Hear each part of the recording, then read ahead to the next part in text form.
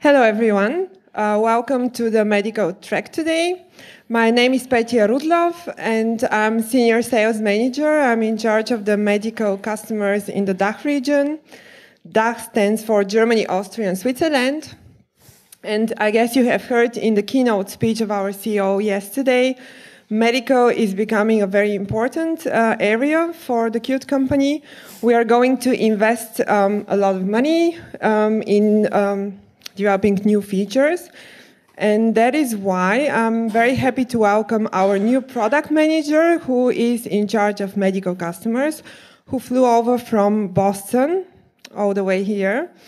Roger Mazzella, who has been working in the medical industry for 15 years now. And he's going to tell you more about our strategy for the future for medical devices customers. Before I hand over to Roger, I would like a question which might sound a bit stupid, but still I think it's worth asking. How many of you work in the medical industry? Can you please raise your hands? There are still people who are not working in the medical industry. So you're here just out of curiosity? Okay. Anyway, I'm happy to welcome to the floor Roger Mazzella, our medical guru, who is going to tell us more about our medical strategy. Please give a big applause to Roger. Thank you. Thanks, Petja, and thank you everyone for coming down to the basement. They tucked us away, maybe because my picture on the website, they said, we'll put that guy in the back, all the way in the basement. So I appreciate you coming. I appreciate everyone for attending the seminar, the Qt World Summit the last 2 days. Hopefully you're having an enjoyable time. So as Petja said, our strategy in the medical industry is growing. Qt, as you may know, has had a long history in the medical industry. In fact, what I learned coming onto this position is one of the first devices that Qt was embedded in was an actual ultrasound machine. So that was over 20 years ago. We have a lot of great customers and a lot of great partners working in the medical industry on our behalf. However, it was time to really form a strategy. Okay, it was really kind of disorganized a little bit within the industry. So they brought me on board. As Petja said, I've had 15 years experience in the medical industry, working in exactly the same type of role with companies that supplied either services or product to medical device manufacturers. So this is very familiar to me. And some of the strategies that I'm starting to implement here at Qt, I've done before. So pretty confident in the success of the type of programs we're trying to do here at Qt. So I'm actually glad Petja asked how many people were involved in the medical industry. I know there were some people that didn't raise their hands. So I just want to kind of give a summary of what's happening in the medical device industry today. So first, since we're in Europe, we'll start with the EU. So the first time in about 20 to 25 years, there's been a complete overhaul of the European Union's medical device registration process. So now the MDR, which just entered into force in May of 2017, medical device manufacturers have a 3-year transition period to update all their technical documentation, processes, and procedures. So products that are on the market currently have got to be updated to comply with the new medical device regulation standard. 3 years is not a long time. In fact, we were at the MedTech conference run by AdvaMed 2 weeks ago, and there was a whole track on this, and they asked for a show of hands. How many people have started working on this? And there were like half the room. And the gentleman said, the other half of the room, you guys got a short timeline to get this stuff done. Because if they don't comply within 3 years, products have to be, considered to be taken off the market because they must comply with a 3-year transition period. There's major changes in the following areas. The real big thing is a stricter post-market review of high-risk devices. Post-market meaning after the device is already on the market, they're going to be audited to see how they're performing in the marketplace. So a stricter post-market review, also strengthened designation criteria for notified bodies. So the notified bodies are now more of your big-time notified bodies, BSI, Intertech, the different TUV companies. Kind of like the, lack of a better word, mom and pop notified bodies are kind of being phased out. So it's more of the ones designated by the MDR and by the EU are the ones that are going to be able to certify to the registration. the new regulation, excuse me, improved traceability, and there's now a risk-based classifications for in vitro diagnostics. So no longer will IVDs be classified under the general medical device regulation. There's a separate risk-based classification for IVDs. So that's what's happening in the European Union. In the USA, there's a huge new program. It's called the Pre-Cert program. Now, so for many of you who travel in the United States who are United States citizens, you know there's a TSA pre-check. For those of you in Europe, we as citizens in the United States can get a background check and actually have a reduced security check at airports because we are not criminals and we have a clean background and whatnot. So the FDA stole this kind of thought process or borrowed it, and now with their pre-cert program, they are going to pre-certify companies to give them a more streamlined path to certify or for software certification, digital health certification. So why the pre-cert program? So traditional regulatory approaches for higher risk hardware-based medical devices are not well suited for software products. Okay, so right now, software products, hardware products, they're all under the same regulatory approach by the FDA. They're looked at the same way. But software, as everyone knows here, has a faster and iterative design, development, and validation. So what happens? Software progresses much farther than the overall hardware device, but currently, the way the FDA looks at it is you make a change, you change your software, there's a possibility to recertify the whole device. That is a really huge effort. That's a huge undertaking, both from a time standpoint and from a monetary standpoint. So now with the software pre-cert program, there's going to be a more straightforward, more streamlined way to bring these software iterations to market within your devices, okay? Either the device itself that has software or software as a medical device separately.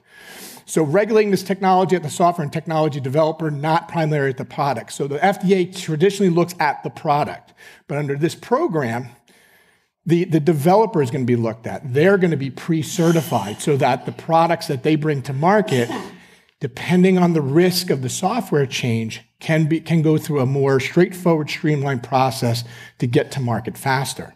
So the goals of this program to allow software iterations and changes to occur in a timely fashion, to ensure higher quality medical product software by companies demonstrating their CQOE, which is the I got to get that right. It's the current quality overriding and effectiveness of their processes. So their quality system, their quality management system is at a very high level. And then a program that learns and adapts and can learn and adjust to key elements. So as this program and as digital health expands and technology expands, the program can adjust so it's not as restrictive as technology evolves. There's a big thing in cybersecurity, and last night, thanks to Petya, I had about 20 meetings yesterday. And during those meetings, this increased awareness of cybersecurity and what the FDA is putting out guidances on cybersecurity within digital health products. So there was a post-market cybersecurity guidance that was published on December 26th of last year. This follows a pre-market cybersecurity guidance published in October 2014. So pre-market, before the product goes out, the FDA has provided guidance in 2014 on ways to develop and be aware of and be cognizant of cybersecurity risks.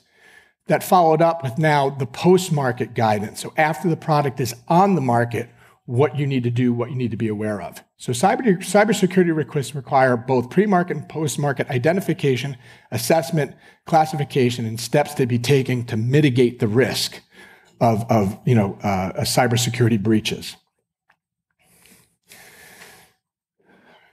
Another huge opportunity and huge growth within the medical industry is the Internet of Medical Things. So of the Internet of Things, the transmission, transfer of data and information between things. Those things are within a connected ecosystem, but the Internet of Medical Things include medical devices and clinical system.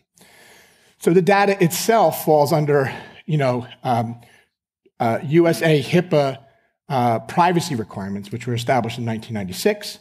The EU regulation also protects personal data, and that was established in May of 2016. The growth of this industry, it's $22.5 billion in 2016. It's expected to grow to $72 billion by 2021, with a compound annual growth rate of 26.2%. That is a huge growth within this segment of the industry. With the Internet of Medical Things, there are some things to be aware of. Cybersecurity, obviously. So patient safety can be compromised if cybersecurity is breached within any device. And also the privacy can be compromised.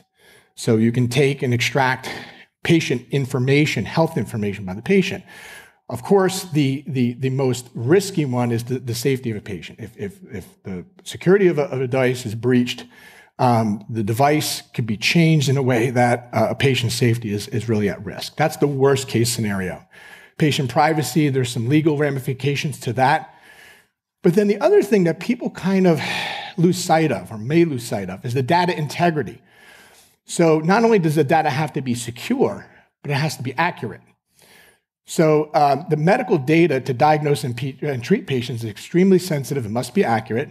Bad data puts patient safety at a health risk and potential incorrect diagnosis coupled with incorrect treatment. So as you know, the talk is about treating more and more of our patients as the bulk of our population gets to be, over 60, trying to treat them more at home. One of the challenges is if they're being treated at home or outside of a hospital, but you want to be treated outside of a hospital because the cost starts decreasing. The cost to treat someone in a hospital is much more expensive than treating them outside the hospital in the home. But the problem is that when you get outside of a hospital, you get less and less nurses, doctors, people who are specialists in running the medical devices, caring for the patient. So I use this example. If we're taking blood pressure measurements, and there's a blood pressure cuff. If I cross my feet, bad data. If my hand is elevated above my head, bad data. So if the nurse is there sitting by the bedside, excuse me, ma'am, mister, can you put your arm down? Can you not cross your feet? We can monitor that. But the more and more this is being done in the home or outside of an expert's purview, then what can happen is you can have bad data. That bad data could lead to incorrect diagnosis, incorrect treatment. So we have to be cognizant of that. So there are challenges, but there are opportunities within this space. So in general, the regulations and standards are consistently evolving, as we discussed. There's an encouragement and a go-to market with initiative and state-of-the-art art technology. So we want to continue within the regulated environment. We want to continue to encourage innovative and state-of-the-art technology and also make it affordable. Okay?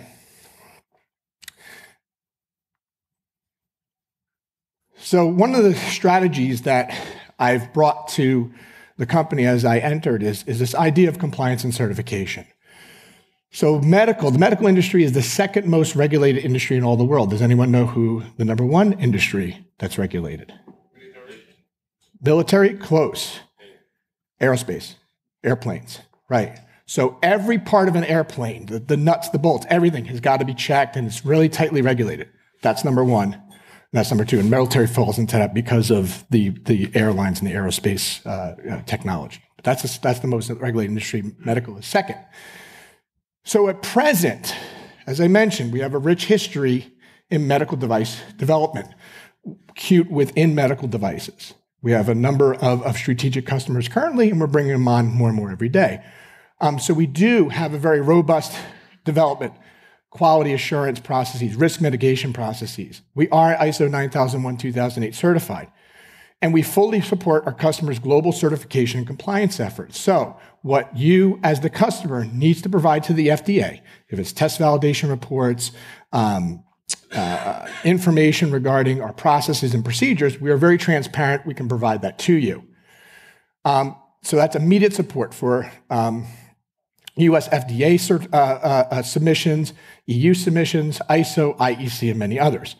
As I mentioned, we provide the documentation, source code, QA practice, test reports, on per request, and we work with providing transparency into our process and procedures. We are commercial off-the-shelf software, and we want to be clear soup. So software of unknown provenance, but if we're clear, that means we're very transparent in our processes. Where are we going? So for safety critical systems, and you probably have heard some talks the last day or so on the safety renderer. For safety critical systems, the safety renderer has been implemented, and it's closely integrated to the Qt tool chain, providing easy way to provide safety critical content by designers. It can be used in parallel with traditional tools on the same display. It's really developed to show safety critical content, and then the main user interface shows the non-safety critical content. And the Qt Safe Renderer will be certified to IEC 61508, which is the functional safety standard, ISO 26262, which is the automotive standard, and 62304. By December 2017, so by the end of the year.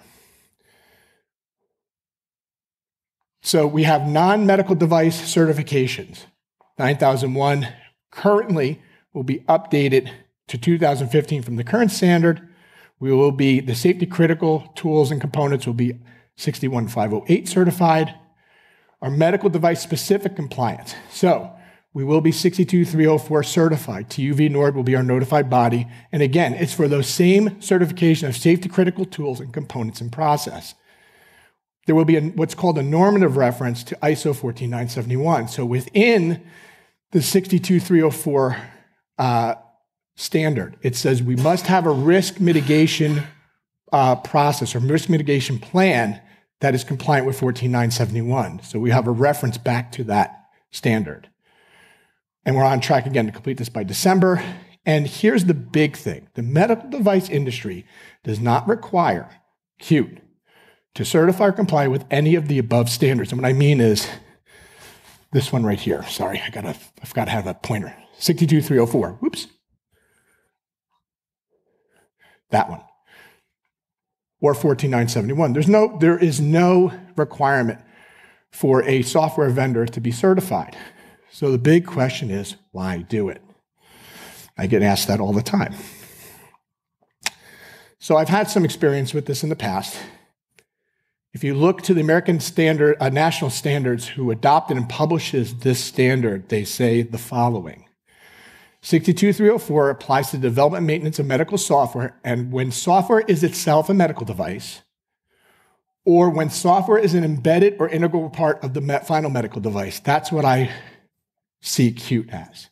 We are an embedded or integral part of the final medical device. So the American National Standard says that this, although we're not required to certify, that this does apply. So from there, companies working with medical device manufacturers should hold safety, quality, and risk mitigation processes to the same literal standard as medical device manufacturers. So if we go in and we talk to our customers, and I look a customer in the eye and I say, we hold to the same importance: device safety, effectiveness, quality, risk, at the same importance level as you do. The customer will look at me and say two words. Those two words are prove it. So if we say, okay, we have processes, we are following the same standards within the same processes within the standard that you are. Okay, we're holding ourselves again to literally the same standard that you're being held to. We harmonize those processes together. There's the proof. From this, and when I've done this in the past, I've heard from customers that initial international market clearance efforts, so when you're going for your market clearance in the EU and the US and all over the world, will be more seamless and straightforward because there's a vendor file that you're going to have with Qt. And when you open it up and you see the certifications, they start looking at it and going, okay, you're working with the right type of people. You're working with vendors that understand our environment and understand the medical industry. So those are more seamless. There's where we start really adding to that get to market faster value that we talk about when you use Qt to develop, right? You could develop faster.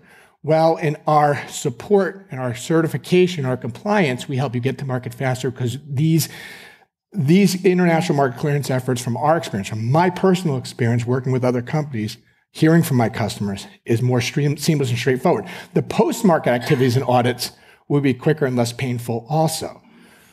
Because I've heard from my customers in the past that I've worked with that they go through an audit, and they go through and they see the vendor file, and they look and they say, these guys have their act together. What's next? I actually heard that from a customer, and they said that typically they would be under, scrutiny of their vendors, each vendor for like a day. When they took a look for 15, 20 minutes and looked through all the paperwork and said, okay, let's look at the next vendor, that saved time, money, headache, effort for them. So kind of sharing that burden with our customers. So we'll obviously increase our credibility within the medical device industry.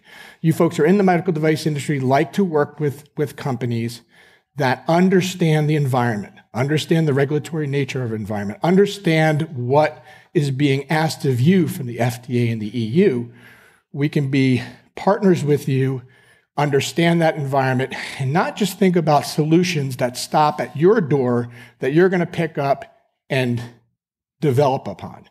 We want to start thinking about your customers, the patients, the doctors, the nurses, and how this passes through your development to those folks. And by, looking at these standards, certifying to these standards, harmonizing our processes, we feel like we're doing that. So we want to clearly differentiate ourselves from our competition because as I know it right now, we are the only company that is looking at doing this of other software of our kind. So this is a 62304 background. I won't really go through this much, but just saying it defines a software development lifecycle requirement for medical device software, so it's specific to medical device software. It provides a common framework for software developed for the medical device industry. Again, this is not isolated to specific software sold directly to end users. There are applications for vendor software to be able to harmonize with the processes as well. So what this covers is development, risk management, configuration, problem resolution, and maintenance. So as I mentioned, within 62304, section 4.2 states that we'll apply a risk management process complying with 14971. So we're looking at not only the safety of the software that we're developing, especially that safety critical area, but we're also looking at mitigating risk, taking risk to that lowest common denominator, the lowest point. The FDA and the EU look at risk and they say they're realistic. You're not going to eliminate risk 100%. However, can you eliminate as much risk as you can? And the risk that's there, can it be kind of discussed, talked about, looked at how you can avoid that risk, so forth. So there's an aspect of 14971 that will be complied to and appropriate when we are certified to 62304. So although we're certified, there are two things that still hold true. Number one, medical device manufacturers will still be required to comply and certify to these standards where applicable. So it does not preclude you as a medical device manufacturer from certifying because we've provided a framework where we've certified per certain aspects, but your development upon that framework needs to be certified. The other is that we are still going to be looked at as a commercial off-the-shelf software. So we still will provide required documentation for clear soup. So we're not doing the certifications to say, we don't have to provide you with test documentation anymore. We don't have to provide you with that transparency anymore. No, we still do, and we still will. But it gives you that kind of that confidence that we are really engaging the medical industry and diving deep into the industry and into the environment and understanding what it takes to play and work in this environment. So some of the other medical industry leadership that I've engaged with is looking at to be an industry advisor. So what we've done in the last 6 months, we are a full member of AdvaMed as part of the Digital Software and Standards Working Group. So I actually work on those 3 working groups. And we'll give you a little bit of a background to AdvaMed in a second. We are a pre-qualified supplier for QMed, and they have a pre-qualified suppliers directory to the medical device and in vitro diagnostics industry, so we are a pre-qualified supplier of them. And we're also part of MassMedic, which is part of the Massachusetts now. I'm from the Boston office. We just opened a Boston office. There's a rich biotech community in Boston. Right, DocBox? All right, so we're part of that community as well. So a little background on AdvaMed. It's funny, being in Europe, I started talking to some customers yesterday about AdvaMed, and some people know about it, some people don't. But what AdvaMed is a trade association that leads the effort to advance medical technology in order to achieve healthier lives and healthier economies around the world. That is their mission statement. They have nearly 300 members. They are global, 80 employees with a global presence in Europe, India, China, Brazil, and Japan, as well as the US. And the companies range from the smallest of companies to the largest of companies. And what the association really does, it provides a voice for the industry, for the manufacturers, producing medical devices, diagnostic products, and health information systems. So what happens is that the FDA wants the perspective of the industry. They'll come to AdvaMed, look to the working groups to provide that voice of the industry, to provide what the industry is really needing, what their perspective is, and that's where the working groups come into play. So we've been an AdvaMed member as of August 2017. I had to submit an application. I had to do a number of meetings for us to become a member.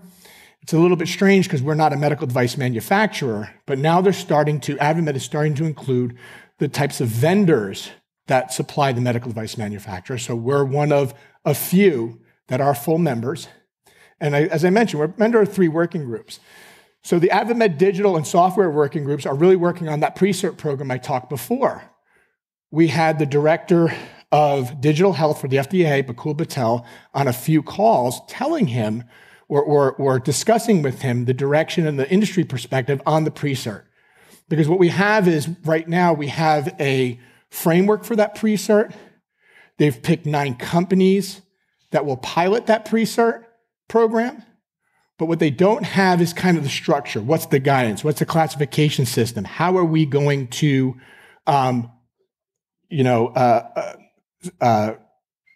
look at the companies, review the companies, under what guidance and what classification system? Because they're not looking at class 1, 2, and 3.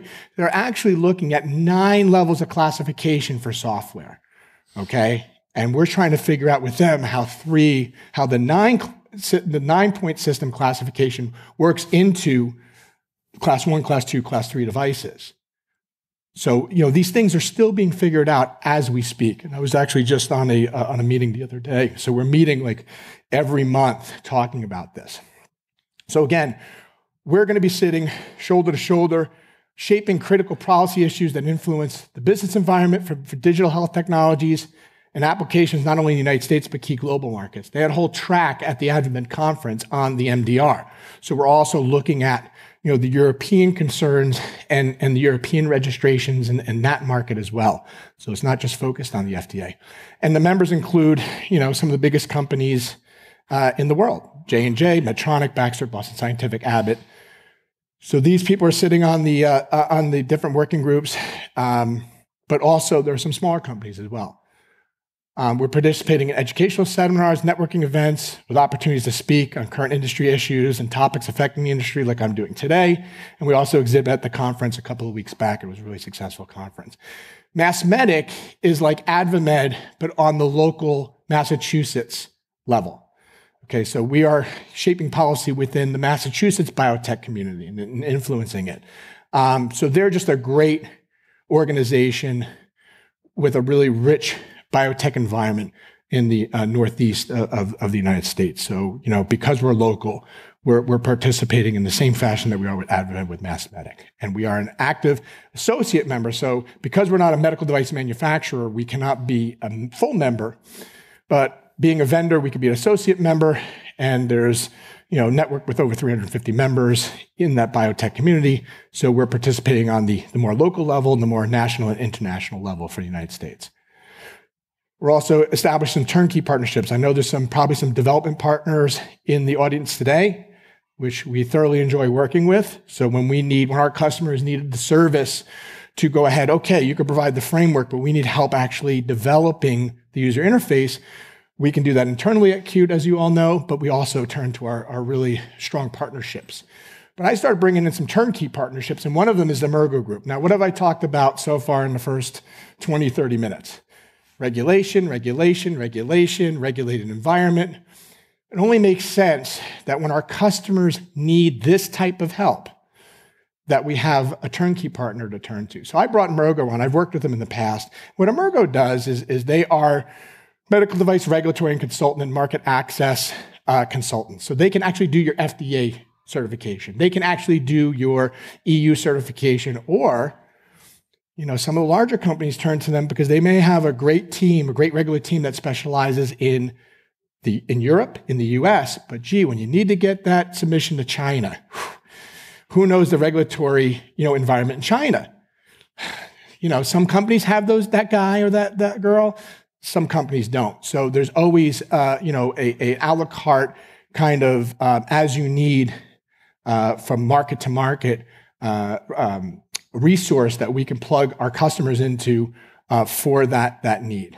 And they're great. I've worked with them for years under different companies that I worked with, and now they are a subsidiary of Underwriters Laboratory, UL. As you know, UL, they do a lot of the standards writing.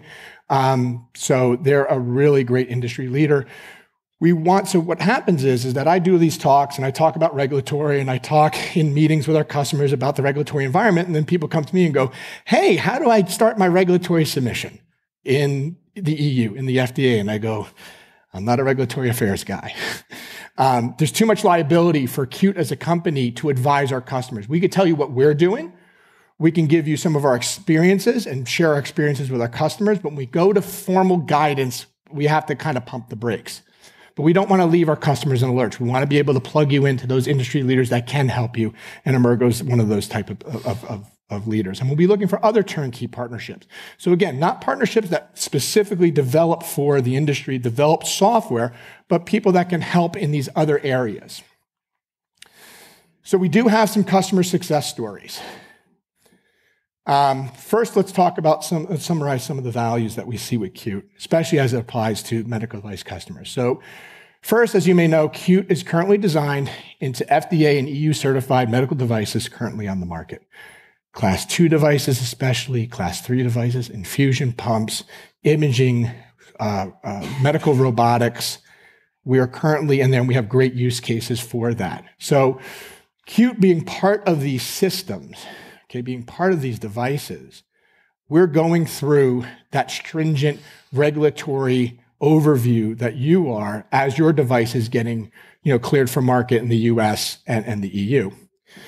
We are a cross-platform development environment. As you know, this really hits home for the IoT and IoMT markets. As that segment of the market expands, we can support when you want your device to be talking to the cloud or sending clinical information to the cloud, to a workstation, to a tablet, to a mobile device. We are suited and ramped up and geared up to be able to work within that cross-platform environment. We support the compliance activity needs. As I mentioned, we will be certified.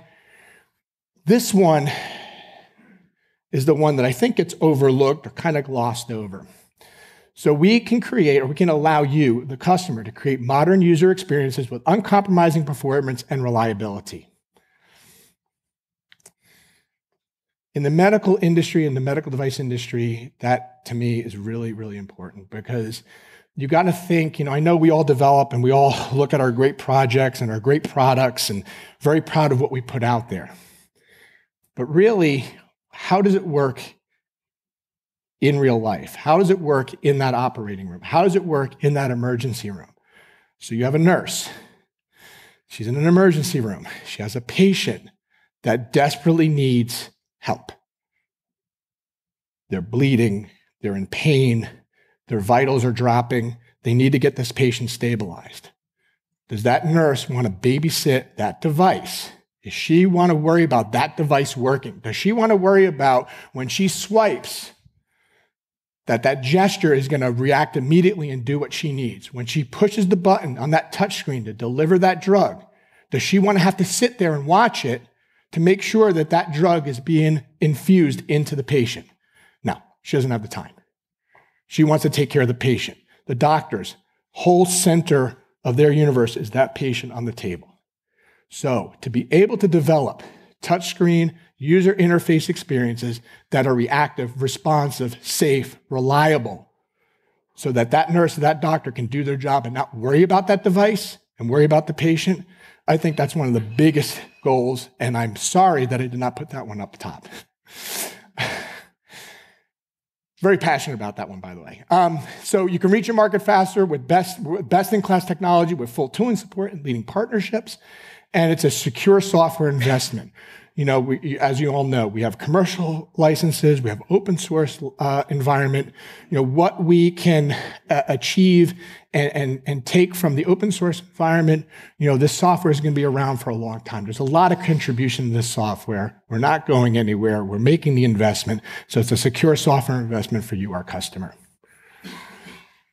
So I got about 5 minutes left before I want to open up to any questions. I want to go over a couple of use cases specific to the industry that we're very proud of. So one, there's a company called Medic. They're out in Belgium. They're an anesthesia and critical care workstation. So this is an anesthesia delivery machine. And typically, these machines are very kind of mechanical, rotary knobs and push buttons, not so much with the interactive touchscreen. So what Medic created with with Qt on an embedded Linux kind of workstation there is a new automatic ventilation system. Now this is not just looking at, if you can see here, this is not just looking at the drug that's being, the anesthesia that's being delivered or the oxygen or what's going into the person's airway. This is actually a full patient monitor. It's looking at the SpO2, it's looking at the heart rate, it's looking at everything. This was built on Qt, and when you see, and we have a video on our website, when you start looking at how they're manipulating this part of the 18.5-inch touchscreen, big touchscreen, all of these can be reordered with a drag. So you touch, hold, drag, and drop, swiping gestures, opening up different areas here in a menu, lots of different gesturing and activity that goes on this touchscreen. And pretty neat because the doctor or the nurse can reorder what they want to look at and reprioritize what they want to look at. They may not want to look at the heart rate always up top. So they are a front runner modernizing the ventilation system because they're using this touchscreen as opposed to mechanical knobs. Again, I just talked about the numerous advanced features that any operator can control and to monitor a patient with confidence. So not only is it really cool and really responsive, but they really developed a nice working intuitive interface. And Qt allowed them to do that. So if any of my friends from ICS are on here, so we partnered with ICS and they actually helped develop this really great infusion pump. Again, on the infusion pump market, there's a lot of fail-safes and a lot of rotary and mechanical design of the infusion pump.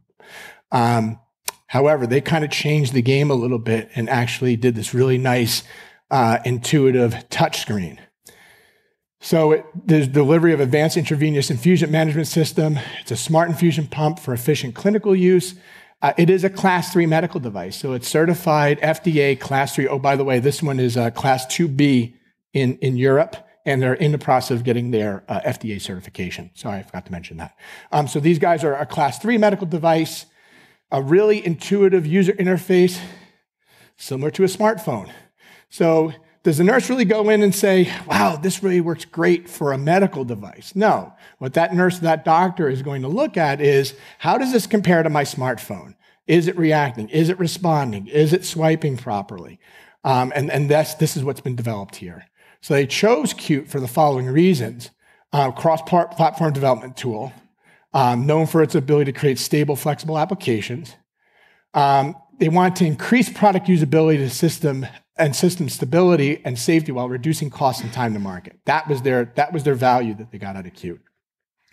And they accelerated prototype development capabilities. You know, we have a prototyping tool, quick prototyping tool within Qt. So they utilized that to really fast get prototypes on the floor and test them to get their final device design. And my final slide, and and then we'll open up for some questions if there are any, is Icona did a 3D imaging for wound scanning. So looking at wounds and classifying types of wounds and how serious they are. So it's a handheld kind of wound imaging system. It was developed with Qt. This little touch screen here was developed with Qt. It is both a FDA Class 2 and an EU Class 2A medical device, so it's on the market in both the US and in Europe. Provides clinicians with an objective and repeative measure of volumes of wounds. They built it with not only the device, the desktop application, but also the embedded device product. And again, we help them significantly reduce product completion, time, and focus on an individual technology.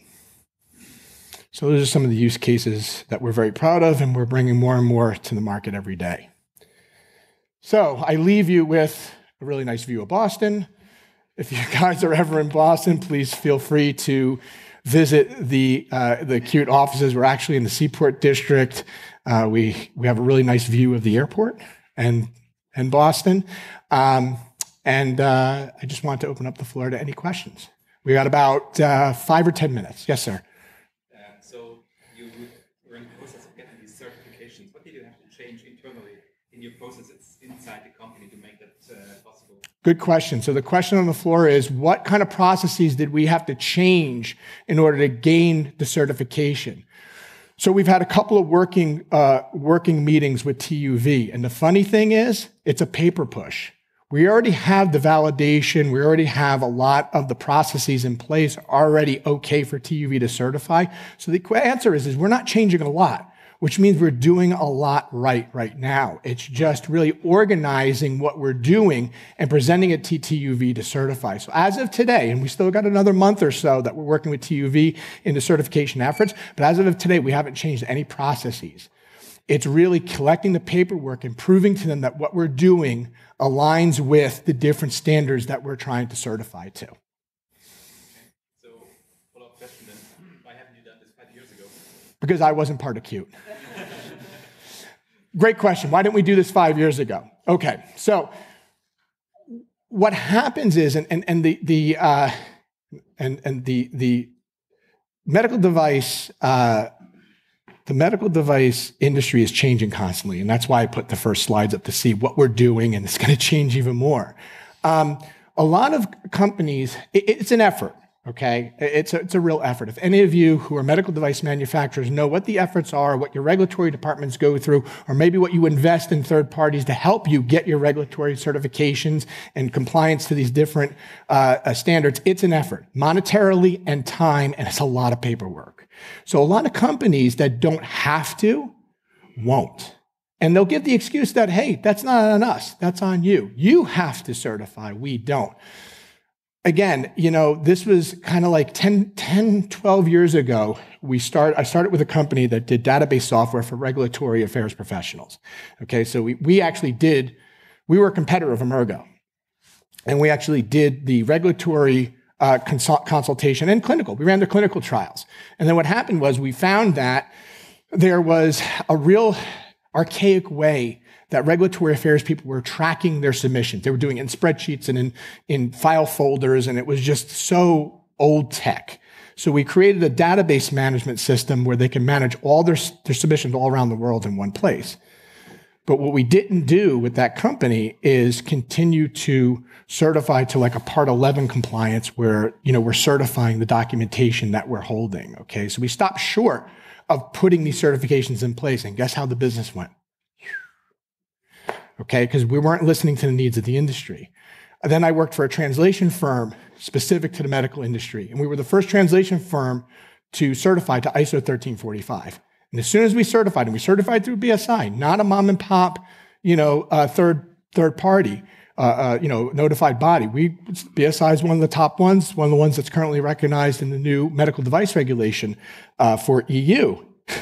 And I got phone calls. People were yelling at me. You cannot certify to ISO 1345. You don't have a medical product. So talk to BSI. They're the ones that certified us. We just provided them with the paperwork.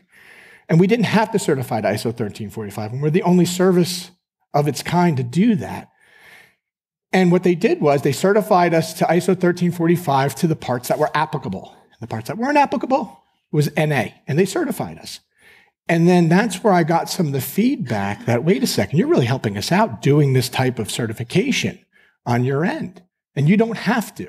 So that's where it started. From those two experiences, that's where this idea of what makes sense. Now, listen, as Qt, we can go out and try to certify to ISO 13485. No way. It's not part of our business plan.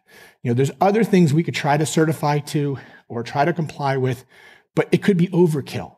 So what I looked at coming into this position is what makes sense. And we were getting a lot of feedback from our customers also that, hey, how are you handling 62304? How are you handling 62304? What are you doing about that? So there's also some feedback from the industry that led us in that direction. Great, no problem. Thanks for the question. Any other questions? Yes, sir. We're going to put you on mic so you're as loud as I am. Can you say something about how agile software development processes fit with these regulatory requirements? Not really. There's no, so as far as I've read, there is no direction from the FDA or from the EU that says you have to do agile development versus any other type of development. There's no requirement on that. It's more of a best practice from within the software industry. So I think what the FDA looks at and what the EU looks at is, do you have a process for developing this?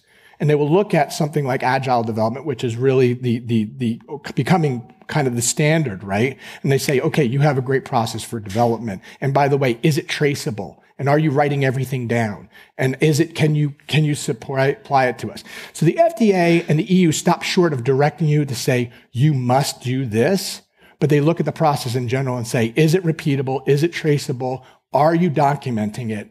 You know what I mean? And can you do it over and over again? So that's my take on it. Yona is speaking later, and he's one of our developers. Maybe I can re-ask that question to you later and get your opinion on it. No, I can't. Oh, shoot. That's about the best I can answer it right now from my knowledge. I don't want to pretend I know more than I know.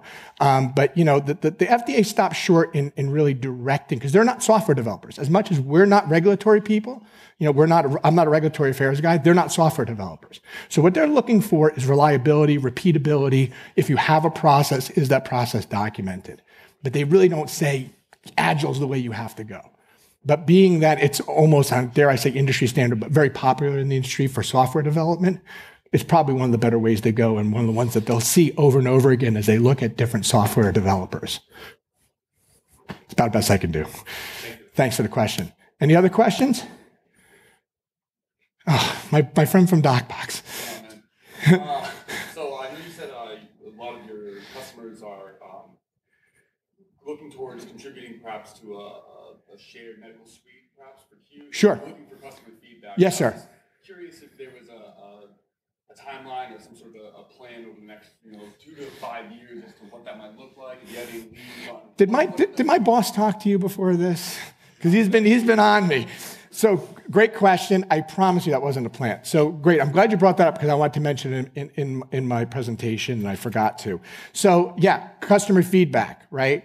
How are we going to get our customers to influence the further development of Qt and what Qt looks like in the future? We can't do it all ourselves. We can't work in a silo. That's why we're working in the AdvaMed and in the MassMedic. But what I am doing is, for our customers, we're convening user groups. So I'm actually going to convene a user group once every 2 months to start, because we want to start getting these things in development if we identify these items for development quickly. So initially, we're going to do one conference, one web conference, to make it easier for everybody. One web conference for the US and one web conference for the EU.